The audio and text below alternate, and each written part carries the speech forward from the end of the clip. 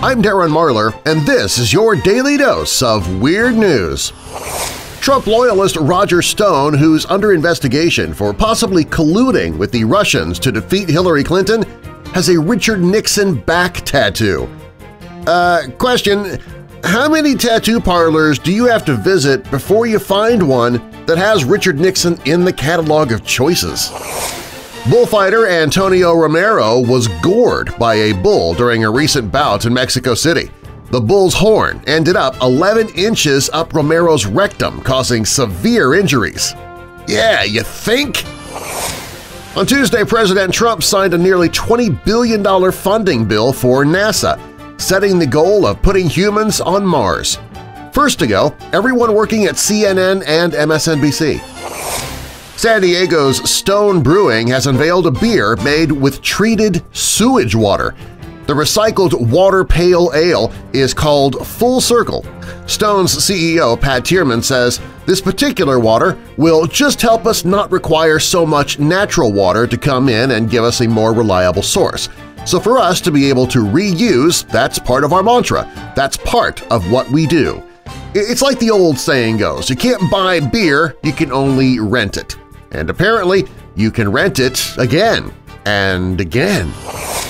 In Maplewood, New Jersey, a fifth-grade teacher thought it would be a good idea to have a slave auction where white kids sold black kids.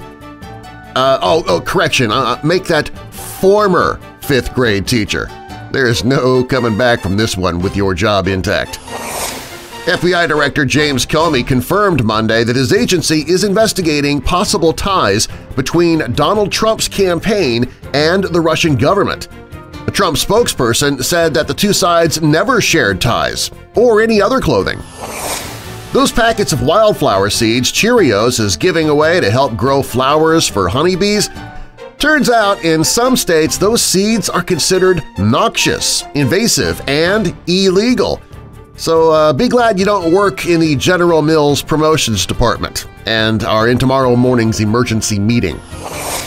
Police in Delaware picked up a 21-year-old Octavio Lopez-Hernandez on his third driving under the influence arrest after he was found passed out in the drive-thru lane of a McDonald's.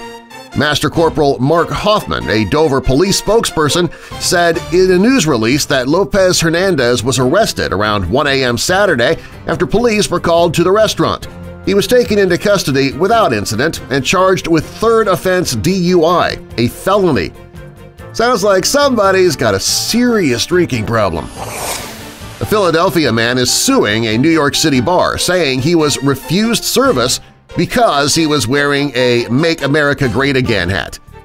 Okay, actually, I have to side with the bar owners on this one. I mean, not because you're a Trump supporter, but because it's impolite to wear a hat at the table.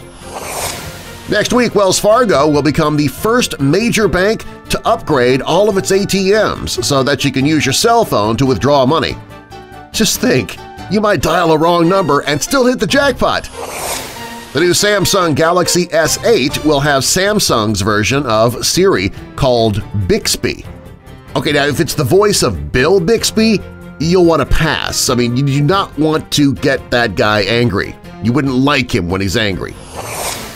They struck a deal with the cast of The Big Bang Theory, and so it will stick around for 2 more seasons and then wrap things up. Good thing. I mean, another couple of years and we'd have had stories about Sheldon living in a nursing home.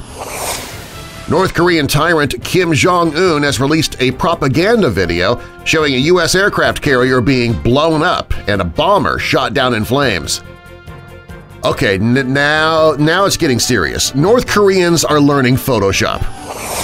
Facebook has introduced a new feature called Town Hall to get users more involved in the political process. Finally! It's about time Facebook created a way for us to talk politics. Trouble in Pennsylvania, where state troopers in Schuylkill County say a 23-year-old woman claimed she shoveled the snow out of a parking spot only to have her 43-year-old neighbor's husband park his pickup in it. Well, the two women started arguing over the issue, and that led to pushing, punching, and ultimately, yes, pulling each other's hair.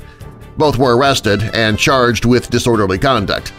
Now, it sounds to me like legislators need to get on the ball as soon as possible and pass a bill to outlaw snow.